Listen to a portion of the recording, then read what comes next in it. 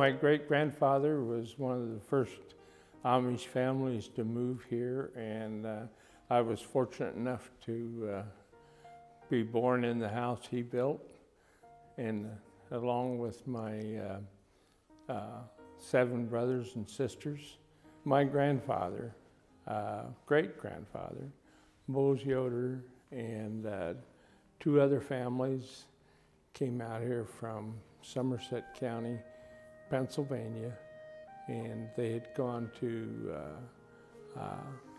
southwest of Shelbyville and almost bought some land there, and but then they heard there was better land in central Illinois, and they came up here. They walked a lot of the way. There were two people with Mose Yoder, Daniel Miller and Daniel Otto. That is the house that a large part of the community was raised in. Moses' family was all raised in that house. When I was 17, my dad sent me to work for a contractor, Amos Miller. I went to work for Amos, and I worked there for 11 years. And then he sold the business to Jake Chupp and I. We bought a property in the west part of Arthur and had our office down there for several years. Jake and I called our business C&Y Construction Company, and we built quite a lot of houses in the few years that we were there doing that. And but we had a backhoe, and we were next door to Schrock Drywall, and they'd gotten into the building business. So every morning after we got our crews off to work, we'd go downtown for breakfast. And you'd pick up a paper and you'd read articles about companies were merging, you know. So we got, you know, that makes sense. We should merge too, because they had a truck that could haul our equipment, and we had a tractor they could use to dig for their houses.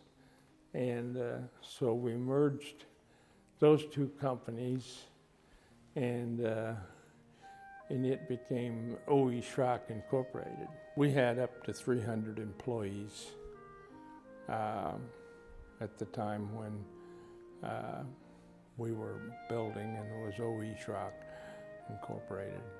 And we built over 10% of the apartment buildings a year in Champaign. There's close to 1,000 homes that were built within 100 miles of Arthur. And a lot of people don't know that, except the employees. It makes me proud, I'll have to admit, that so many of the people that work for us have their own businesses and work in the same formats that we did. I don't know how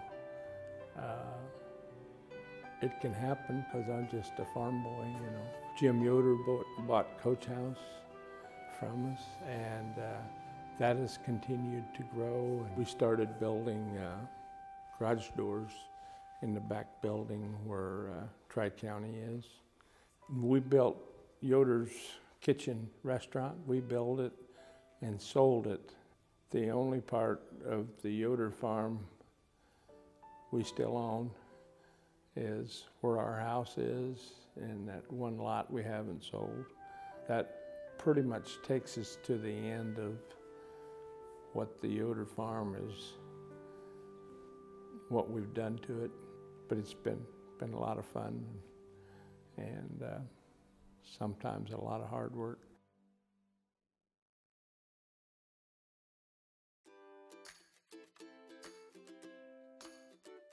Arthur Lovington Atwood Hammond High School officially became its namesake in 2014 after the annexation of Atwood Hammond High School. Lovington High School was annexed in 2012, So it was Arthur Lovington High School in 2012. Before 2012 was Arthur High School. We're really proud of what we've done in the last 3 years at the high school, really bringing communities together through education, through athletic programs, and it branches out through different parts of the community, obviously.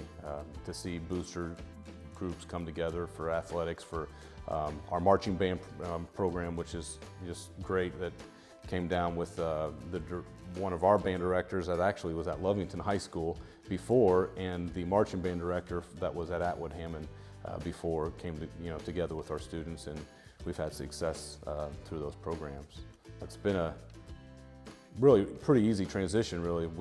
We had the space, we just had to build a little addition onto our current Arthur grade school to make it a K-8 building, and every community has their own K-8 building. It's worked out pretty well.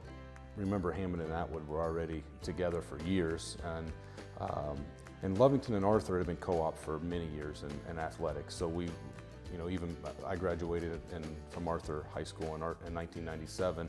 So I didn't know anything except playing football and some other sports with Lovington athletes. So we had a pretty good relationship with the Lovington students, sometimes a rivalry. So that played a little bit into all of the annexation.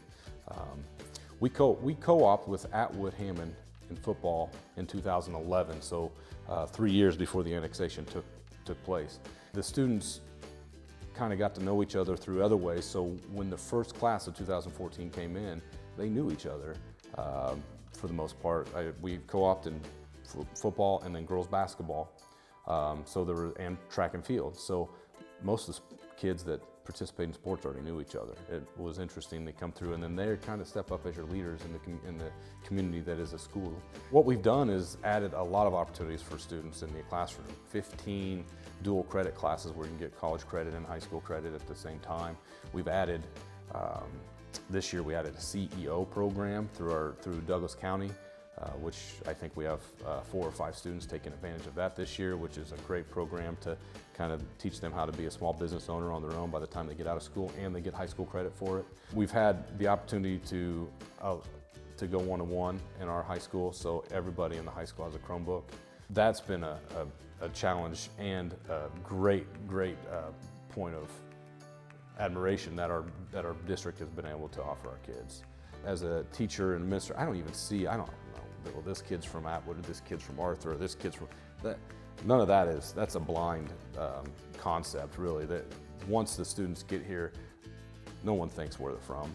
No one cares where they're from. They care what they do, how they treat people, what their future is, if they're working towards, if they're working at their best ability. That's what they care about.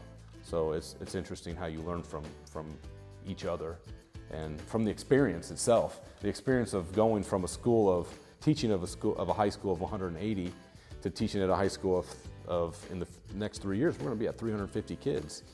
So that's double the amount of students. It's a neat experience as an educator to have that opportunity.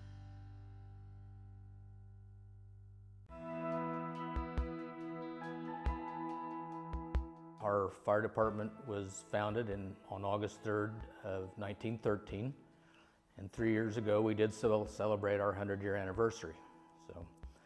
So we are 100 years rich in tradition. We do know that our first fire truck was in 1930. It was a homemade truck built by Progress Industries here in Arthur. It was built out of a Nash touring car and became the first piece of fire apparatus that we're aware of in our community. Prior to 1940, our community had a rural fire department and a city fire department. So there were 2 entities that took care of the protection of our local area. In 1940, the 2 fire chiefs, Horace Phillips and Paul Clausen, worked many hours and many evenings to bring these 2 groups together.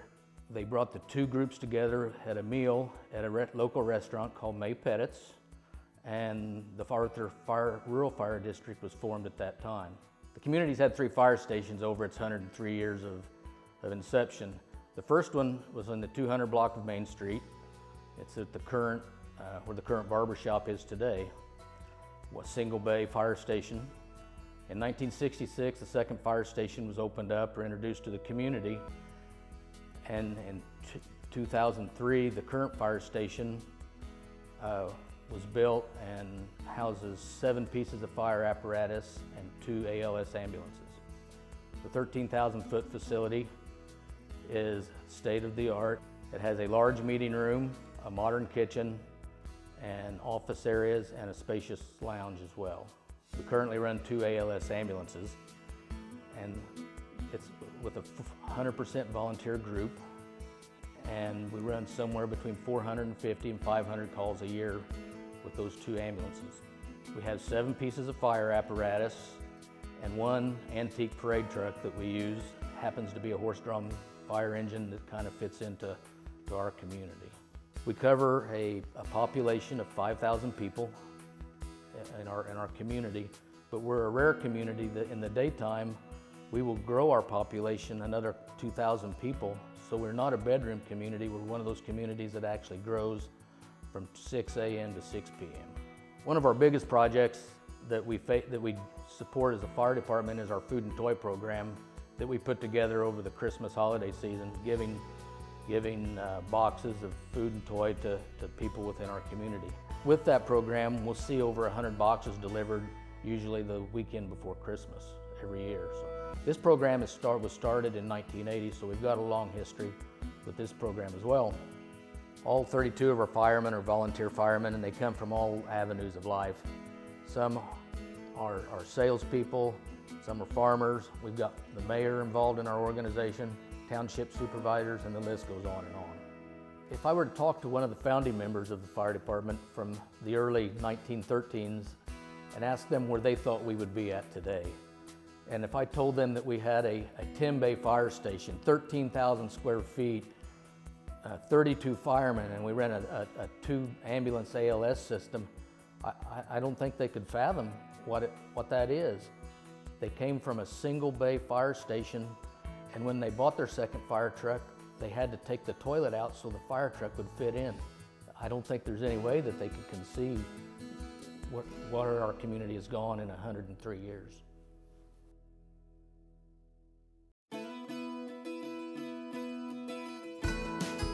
To talk about newspapers in Arthur, the very first newspaper in Arthur was the Arthur Signal, which was a reference to the town's train beginnings, and it started in 1885. And it wasn't really an auspicious start for them because they misspelled Arthur in the banner in one of the very first editions, so that wasn't so good. But the paper was around for 2 years. And in 1887, a group of people started the Graphic. The Signal, again, had an infamous editorial that said, well, we suppose Arthur's big enough now for 2 papers, and we welcome the competition. Well, the Signal was out of business within 2 months. So the Graphic was the only paper in Arthur from 1887 to 1905. And in 1905, the Rigney family started the Clarion. Now, the Graphic people actually remembered what happened to the Signal, and instead of trying to beat them, they joined them. So in November of 1905, the Arthur Graphic Clarion was formed, and it's still Arthur Graphic Clarion today. It's very much a family-oriented enterprise with the newspaper. The Rigney family was very prominent in the community and very prominent in the area as well. Hugh M. Rigney, that founded the paper, was elected to Congress twice in the 1930s. He was a U.S. representative from Illinois, and while he was gone, in Washington, Alma Rigney took over the paper, which was his wife. And so she was editor of the paper, which was not totally uncommon. Women in newspapers back then was not that different than today, but it was a little different. Beyond the Rigney family, it's always been through the history of family-oriented ownership in some manner or another. Going back early, as far as how the early paper started as news, it was just not local news, it was international and state and national news, because not a lot of people had necessarily had access to that information at that time over 100 years ago. They also had, over the years, they had what I call soap operas. They were newspaper soap operas. They were serial stories that ran week to week, and people just loved that. They were very popular. People still love to get their newspaper, see their kid's picture, cut their picture out, post it on, put it on the refrigerator. They'll send it to grandma and grandpa, and hopefully they buy extra copies, that sort of thing. But I know I'm doing a storyteller story, and we do this each week, and that is what, obviously we do the news, and we take the pictures, and we tell a story every week, and that is kind of the key thing, I think. I think that's what keeps our small town paper going so well.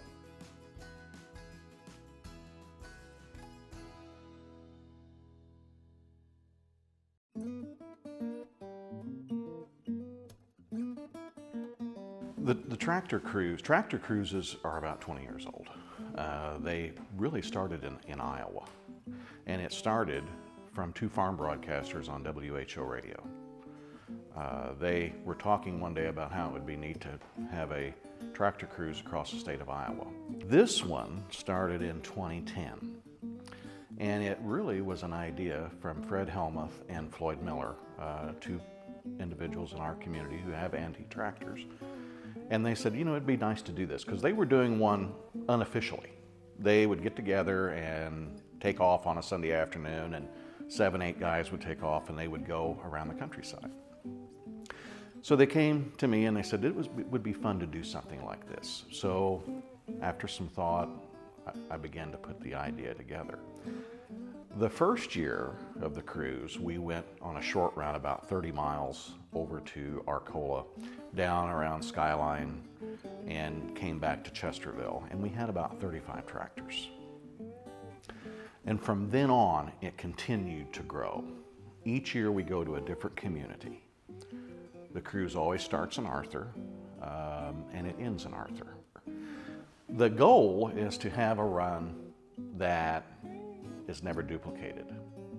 We have anywhere from 140 to 155 tractors that show up. They'll come from about 5 states. And many of them are people who have been here before, but they come and they want to experience this. And we always have it just ahead of Father's Day, because there's still some field activity taking place. Most of the crops have already been planted by that point in time, so everyone's pretty well had got that done, but there's still hay being put up and the Amish are working. We leave early in the morning so that the folks can see what's going on in the Amish countryside. And so it is very unique in that we're not just on the flat prairie, and you'll be surprised when we put the routes together, the roadways that would give you would have no idea you were in Douglas, Moultrie, or Coles County. So we partnered now. The tractor cruise is now being overseen by the Arthur, Lovington, Atwood, Hammond FFA alumni chapter. And so the funds will go to them, and then they will give out scholarships to students. And last year was the first year we started giving out scholarships to students. So we want to give it back to them. Tractors, antique tractors, have a connection to family. I have the tractor that my grandpa bought new in 1950. It was the first tractor that I ever drove, first one that I ever rode. And so I have that. So that's that connection. You have that connection to that generation. And a lot of the folks that participate in this are driving tractors that they either grew up on or their dad or their grandpa had.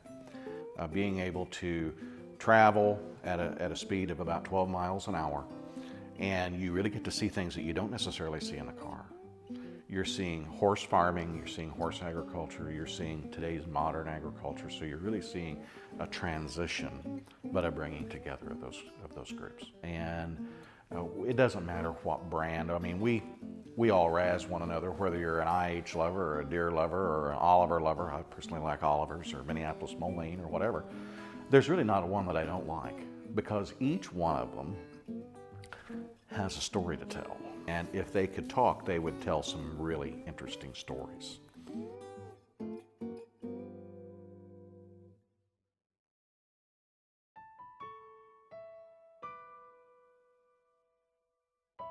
I was born and raised in a traditional Amish family. I'm the youngest of 9 children.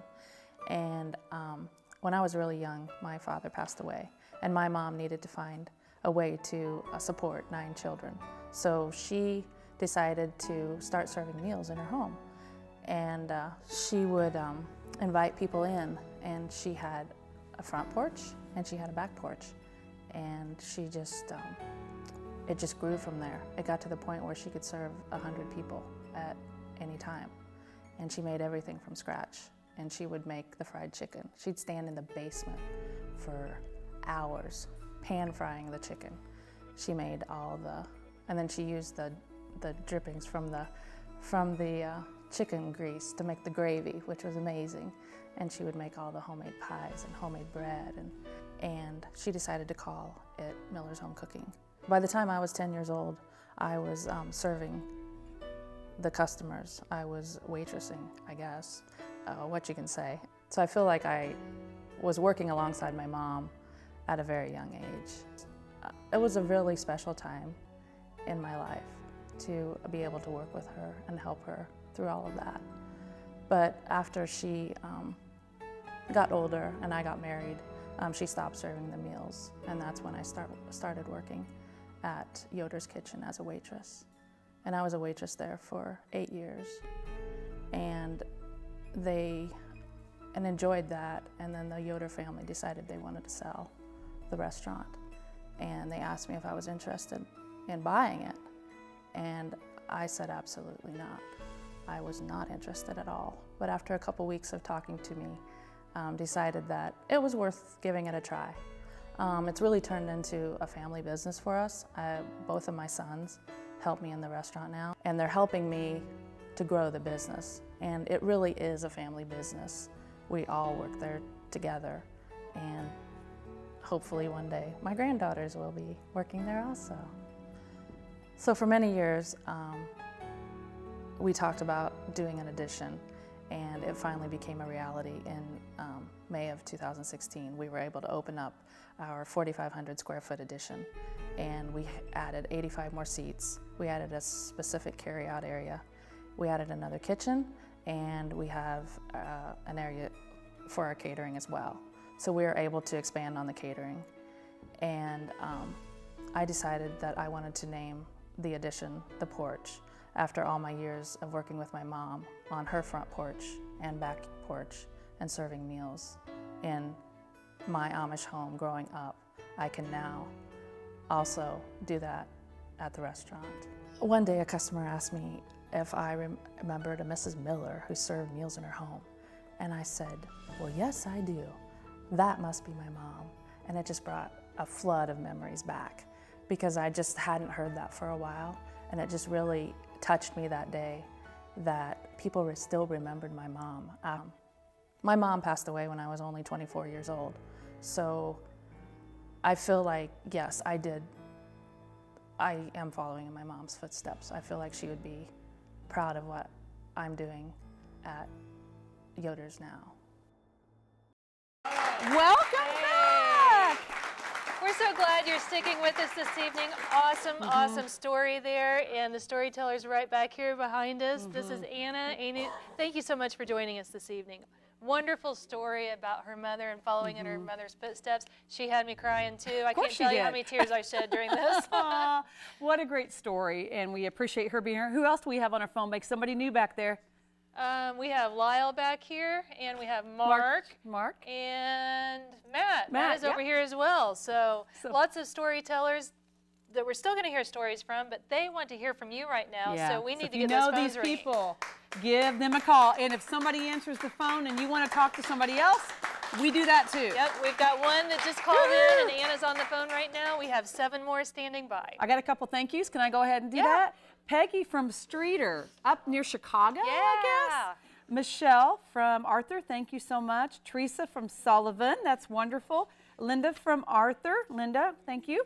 Clayton and Kristen from Arthur, so thank you as well. I have some thank yous here as well. We have Terry from Arthur, Verna from Arthur. We have Carl who called and said he likes Arthur, so that's awesome. Yeah, we glad. Mike and Alana from Champaign, and Ada from Arthur, and Mike from Arthur. So we had right at 29 people who called the last break, and we're hoping to get just as many this time. You know, Arthur, you can do it. We've gotten to know all the people, a lot of people from Arthur, and everyone we see is so nice, so proud of their community, and it's a community that gives back, and that's what we like about a community. And your family there, they care about one another, they're genuine, they have lots and lots of history, lots of people that they want to call friends, and that's what we're making tonight, is more friends. That's right. Tonight, the number on your screen is there. We want you to call. We got 29 people to call last break, so we've got to get over 29 this one. Yeah. Let's just say 30. We need 30 people to call right now, and I know you can do it. I've got some good news for all of you who are watching tonight. Guess what? What? The ALAH softball won the regional championship. Yay! Give them a shout out. It was they won 10-1 over Ocala Valley. So now they have 20 wins with 3 losses so far this season. So way to go! Way to go, girls! Woo-hoo.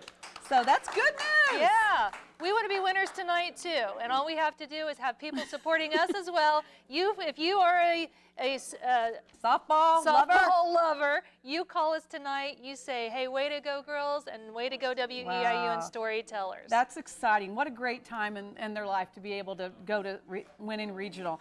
Also, I would like to thank Irvin and Bernadine. They are in the house tonight, and they would like some DVDs as well. So thank you so much, both of you. Irvin did a great job on his story as well. He did. I was just looking here at the program, and he kicked off this last segment with the Moses Yoder farm. And what an interesting story that was, because his family was one of the first settlers in Arthur, and a lot of people were right there in that born and raised in that home. Yeah, that home, and it was so cool. And that home still has some more history coming to it in Arthur as well. That's right. We also heard from Kent Stock on the graphic Clarion. Something I thought was really interesting, that they misspelled Arthur. Where's he He's at? right back He's there. Right there. Yeah. Great storyteller, Kent. He didn't we really do it. appreciate He you. said. And then the Amish tractor cruise. What a great story too. It's every year on Father's Day. And I think I'm going to that this year. I love that story, because those tractors coming right down the road, it looks like they all have their own little personalities. They could just talk, you know, and they each have their own story, like you said. So I'd love to hear what their stories are. He did a great job. And then, of course, Anna following her mother's footsteps. What a great story as well. I'd like to know how many of you viewers actually went and ate at Anna's mom's house. Yeah, wouldn't that be interesting to find out? So wouldn't you like to be a part of that story? And if you did, I know Anna has said that over the years working at Yoder's and now owning Yoder's, that she gets people all the time asking about, did your mom used to be the woman that had it on her steps? So absolutely. Yeah. When she came in, I saw on the back of her shirt, it says, "Where friends meet and eat." And see, once again, that's what they express there in Arthur. It's just friendship and love and community and getting people together and wanting to know one another. Right. And I just really think that that's something very, very special. And if you want to be a part of that special community pride that Arthur is expressing, then all you have to do is call in, tell them thank you, and get your copy of a DVD tonight. DVDs, the first one you buy is $75. Anything over that is $60 a piece. So buy one for you and buy one for a friend. And also, if you're watching tonight and you're enjoying the program, get on the phone and call your friends, call your neighbors, call your, call some more friends. I don't know. Your coworkers, coworkers, whoever you want to call, just call. Call. But you know what? Someone else that I want to say thank you to, and he's on the phone back here. He's also on the phone new as well, is Mark Jones. And he has a story coming up about the fireworks later in the program. But these photos that you see on our set tonight, he provided for us. And we're so lucky to be able to display different parts of Arthur and the region, and we want to thank Mark for giving those to us tonight. Beautiful photos. We'd like to give Jake a shout out. Thank you, Jake, from Arthur, and Lynn and Andy from Arthur. Thank you so much. They placed a value on this program tonight. So they gave us a call, and they would like a copy of the program, which that's what we mean. Call people, call tonight. We cannot do the program without our viewers. We have someone calling from out of state. Melody from Urbandale, Iowa called tonight. So that's awesome. Woo! Thank you. And from Arthur. And then we also have Mary called to say hi. So we're glad that you're joining us this evening, and thank you for supporting us. Now, a while ago, we got, Dwayne is on the phone now, but some of his firefighter friends have been taunting him via text messages. Oh. And you know what? If you have time to text message him, then you need to call him and talk to him. Right, Dwayne? Sure. Right? Well, that's right, Dwayne. Speaking of Dwayne, I've been waiting for you to get off the phone. I'm glad the phone was busy, but I'll tell you what, I'm glad that you're here to talk with me tonight. Thank you. You have the story about the Arthur Fire District, and you have an interesting fact to share about that. Tell me about that fact. Well, we're probably one of the few fire departments in the state where the emergency responders actually own our building and our facility. So we worked out an agreement with the fire district to use it, but that's kind of unique. So the 40 emergency responders in the community are property owners. And what else did they do? Well, and about 11 or 12 years ago, when we needed to upgrade equipment that wouldn't fit into our current buildings, we realized that we needed to have a bigger building. So we took the initiative and then built the building ourselves. So we were our own general contractors and put it together ourselves. So very proud of our facility and then the gifts that the community have given us to make that happen. Awesome. See, right there is what I'm talking about. They take care of one another, and that's what we're doing tonight. Very proud to have heard your story. I'm very proud that you're here tonight. Thank you. Jane, and back to you. Thank you, Kian. What a great story from Dwayne. We appreciate him so much. We have several people that aren't on the phone. So right now, we have 6 people that need you to call right now. If you know any of these phone operators right now that are not on the phone, let's skim them and see who we got on there. Let's look at them. We need you to call them right now. They would love to talk to you. Dwayne's chomping at the bit. Oh, Mark just got the phone from somebody else. You know, that's what we're talking about. We're having fun here. What? You crack me up. What? He's chomping at the bit to answer the phone. Yeah, but you know what? I think he is. Yeah, he's excited. I've got some more thank yous here while we're waiting for some more phone calls to come in. We have Debbie from Arthur, Omer from Arthur, and Omer is here tonight. Yes, and we want to get him on the phone. wife, Nancy. Yes. And Kevin from Arthur as well. So thank you so much for calling in. You know, we talked earlier about doing a program like Arthur, This Is Our Story. And WEIU wants to do it because if we don't, who's going to do it for you?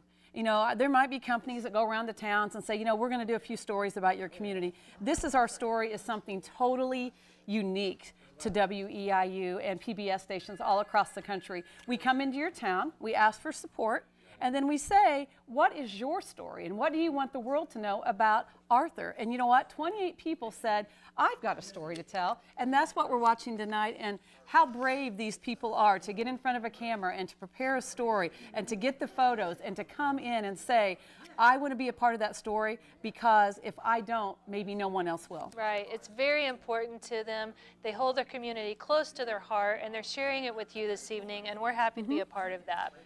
I've got some more thank yous here. We have Dennis from Arthur and Dan and Cindy from Arthur as well. So it looks like we're up to 39. 39. Is that right? 39. Okay, we got to get some more. We wanted to get up to 60, so here we go. Who's going to be the next caller? Let's get a phone blitz going. That's when it gets to be really fun. And look at him. Lyle's back there laughing, probably talking about pigs or something. I'm not sure. Are you talking about pigs? Oh, you're on a roll tonight. Yeah, you're on a roll. Next segment. I know, but he likes to talk about pigs. That's funny. So anyway, the phones are quiet right now, and all kidding aside, we do need you to call tonight, and the phone number's on the bottom of your screen, and we would love to hear from you. Right now, it's quiet. It is quiet. Let's get those phones ringing. Who's going to pick up that phone? It's sitting right there beside you. We know it is. You're comfortable in your recliner, on the couch, or somewhere, wherever you're at. Just pick up the cell phone, call the number at the bottom of your screen, and say thank you so much for sharing your story this evening, and I would like one or more copies of that DVD to share with my family. Well, you know, we talked talked to Dwayne earlier, and I said, how many people are on the force? The volunteer firemen and the emergency responders, around 40. Now, if every one of those people called, wouldn't that be great? Yeah, we'd hit our goal. We'd hit our goal tonight. For this segment. For this segment. Well, yeah, if we get 40, we're going to get way up there. Yeah. And I've had a little birdie told me that people want to know how many calls we have to get tonight to be more than any of the other communities. So there's a little competition going, and I'm telling you, Arthur can do it. Absolutely, it's in the ballpark here. Yeah, so it's let's in your get blood going. that you take care of one another. Let's take care of one another tonight too. So there you have it right there on your screen. Copy of the DVD, $75. 2 or more is $60 each. And we just want to keep sending out thank yous tonight. Brenda just keeps handing them to us because the phone keeps ringing. Keep it going. 40th caller is John from Arthur. Thank you so much, John. We're at 40. The big 4-0. Big 4-0. Let's keep on going. Let's get it to 50. Who's going to be the next person to call? We know you want to call. If you're enjoying this program, you need to get up off that couch and you need to grab your phone and you need to call right now. Let me give you a little idea of what's coming up next, because maybe that will encourage you to call a little bit more faster so we can get back to the program. Growing up Amish, told by a sweet gentleman, I'm not going to give his name away because you'll want to hear from him yourself. The 200 Acres and the Women's Club of Arthur, Acts of Faith in Arthur. It's a great place to live, and milestone celebrations. Great stories. So lots of good stories coming your way, but lots of thank yous coming your way as well. We've got Bruce from Tuscola called tonight. Thank you, Bruce. We enjoy it. Thank you for calling. Thank you. If Bruce can do it, so can you. He can. He can. She's on a roll. She's cracking me up tonight. We got Bob in the house. We got Kelly. You know, we need everybody to call. We got Pat. Pat is in the house. We've got 1, 2 phone 6 people. operators busy, and we need 6 more people to call in to get that phone blitz. We haven't had it yet tonight, but we will. We will. We need to get some energy going in this place right now. So come on, people. Come on. Come on, ring that bell, Kent. Ring the bell. Ring that bell, Kent. Kent, ring that bell. There we go. Let's get some energy going. Okay, let's fire it up in here. Get fired up. We're getting fired up because we know that Arthur people keep it going. Love stories like this. We know you care about your community, and we know that you want a DVD of this program because you love your community. And we love that community, and we love the people here tonight, and they are supporting us, and we are supporting them, and it goes hand in hand, and it's such a great feeling to be able to be a part of something so special. You don't want to miss out on this. No, you don't. You know, Father's Day is coming up. Maybe you have a special man in your life. Maybe it's your husband, your grandpa, father, and would they enjoy a copy of this program to treasure forever? I know they would. We need you to call right now. It's so easy. Just pick up that phone, call the number at the bottom of your screen. The phones are getting busy once again. That's fun. We want to meet that goal. We've got, what, 20 more callers that we want to call in? 20. We can do it right now. We want you to call. You know, the next show coming up, or the next story, is Growing Up Amish. And I'll tell you what, when that comes on, bless his heart. He was a sweetie, and I'm excited for you to see that. But right now, we're going to get back to it, but keep on calling us, okay? Yeah, you don't have to stop calling just because we go back to the show. You'll get a copy of the DVD. All you have to do is call in, and you can watch it at your convenience. But we're going to get back to the show right now. Keep those phones ringing. The number's at the bottom of your screen. Arthur, this is our story.